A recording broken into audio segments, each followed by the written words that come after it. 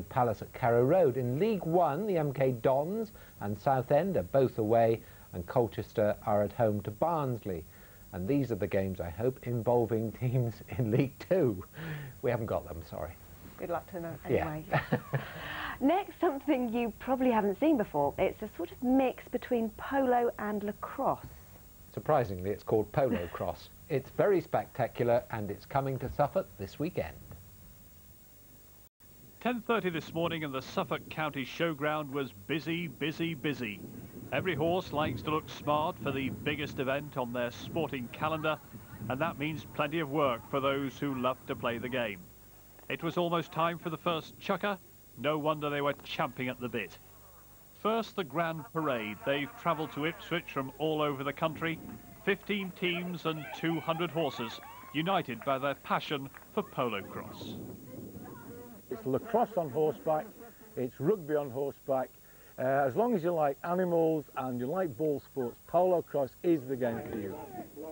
Polocrosse began in Britain 70 years ago to keep horses fit during the winter. It demands skillful riders, agile animals, and an explanation of what on earth the game is all about. The point is to score goals. Only the number one can score. You get the ball to your number one as quickly as you can, who takes the ball into the goal scoring area and shoots the goal. The ball is flicked around like a red-hot potato. The riders catch it with their racket in one hand while steering their horse in the other. The umpires need eagle eyes because polocrosse is very competitive. You got horses crossing lines and that. You get two horses, they're half-ton animals, hitting each other at a flat-out gallop.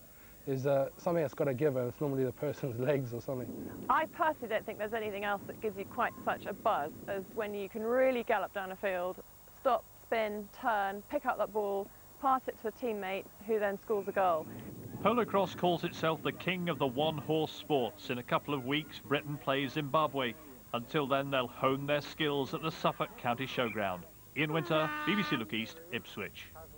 Does look good fun, doesn't it? Looks very difficult, if you ask me. Yeah, good. Let's get some more on